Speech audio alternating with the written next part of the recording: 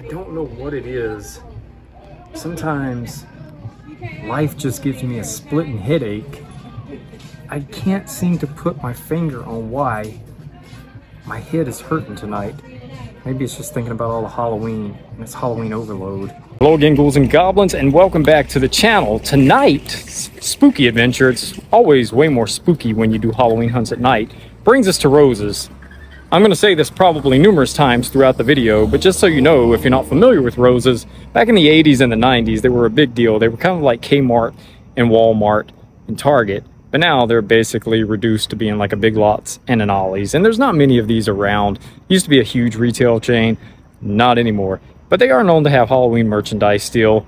If you live out west, they're kind of like a pick and save, I guess, kind of like a pick and save used to be, but I guess they were only bigger. I don't know. But you kind of see, they kind of still have a retail presence in the South. They're just not as big as they once were. But anyway, we're going to go inside and see what Halloween they have on the shelves. So join me if you dare. What do? Spooky fun! Backwoods Club! Spooky fun! Backwoods Club! The Roses logo has never changed through the years. It's always looked the same, but they used to sell TVs and everything, and they were definitely competitive with Walmart and Kmart back in the day. But now, not anymore. See, that's twice I've already mentioned it. Let's go inside. I have searched the star system to find the best prices on things I enjoy. They are at Roses. Big TVs are at Roses. Little TVs are too. All these VCRs. Roses has complete stereo systems and components. And all kinds of radios, including boomboxes. My favorite. Roses should open in my home galaxy. Their prices are light years behind our stores. Roses, the best place for the best price. Okay, so there is a little bit of Halloween merchandise here at Roses. We have this, wow, look at that. That is a fantastic knockoff Pennywise Halloween costume, and look at the price, $2.99. That is amazing. Then we've got this kind of Reaper skull over here also for $2.99. We've got a little witch's hat for $2.99. Roses definitely brings back memories for me, because for those of you that don't know what Roses is back in the 80s, Roses basically was like a Target, a Walmart, and a Kmart. They were a big deal. They were very competitive with all of the other big retail chains. Here's a mouse makeup set. Look at that, 99 cents. You can still find something for 99 cents in 2024. Here's like a superhero makeup kit, also 99 cents. And it looks like back here we've got a mermaid makeup kit. And then look at this one, makeup set for children. Boy, that looks old-fashioned. I bet if I flipped this around and found a date on this, I guarantee you it would probably say from the early 2000s. And I am not even finding a date. What do you think? Do you think the 2/29/01? I know it says lot number beside it. Oh, here we go. Just found the date. 2018.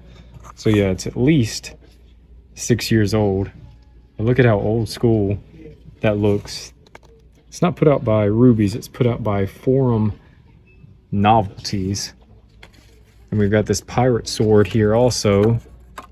No price on that. I would assume it's probably about like a dollar. Oh, here's a headband. You can have the hatchet going through your head. And then back here we've got a few Halloween costumes. Here's like a princess costume for $7.99. And then here we've got a nurse, $7.99. Funny business clown, also for $7.99. Surgeon scrubs. Oh wow. Here's one for you, Daniel Bryan from WWE.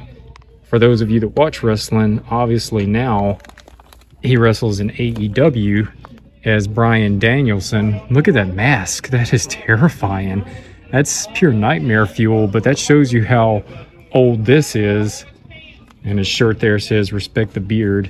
He hasn't wrestled for WWE in like 4 years, I believe. Oh, there's the mask. So yeah, that's definitely old, and that's a size medium, $7.99 if you want to be Bryan Danielson, or Daniel Bryan rather. Here's a chainsaw, $2.99 for this toy chainsaw here. Not a terrible buy for that. I've also got a few mugs here. And why am I still holding this princess gown? I was just holding it to get it out of the way, but I was still actively holding it. Here's a mug with skeleton hands on it, $2.99. And here's this skull mug also for $2.99. Then check this out, 39 cents for these trick-or-treat buckets. Basically look like knockoff McBoo buckets. Here's the standard orange one back here, also 39 cents, as well as the green one. Yeah, all the color schemes on all three of these are basically representing the Boo buckets. That Pennywise mask for $2.99 is tripping me out. That's a great likeness of Pennywise for $2.99. Then we've got some of these glittery little spiders down here, $1.25 for those. You get it in orange, black, and green. Then these are very vintage looking. Check out these little jack-o'-lantern pails here. Again, you could use these easily to make blow molds out of. $2.99 for that size, 99 cents for the smaller one. And I believe this is also the $2.99 one. Yeah, that's the $2.99 one. So they come in two different sizes, so not a bad buy at all. $1.25, you get this little yardstake tombstone. Whole lot better quality than the styrofoam ones I see. Two different designs there. And we've got a few more buckets over here. These are the bigger buckets.